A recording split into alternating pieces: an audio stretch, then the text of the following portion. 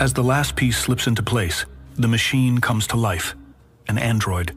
It blinks and stares, unspeaking. Lukas musters up the courage to say, Hello? Hello?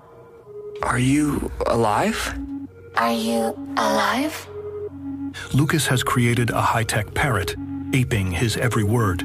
This isn't a discovery. This is a waste of time. He lets out his frustration, cursing himself. Stupid, Lukas. You've wasted your time building the world's most beautiful echo. As he closes the door, ready to give up on his creation, she speaks. Not stupid, Lukas. I am Vee.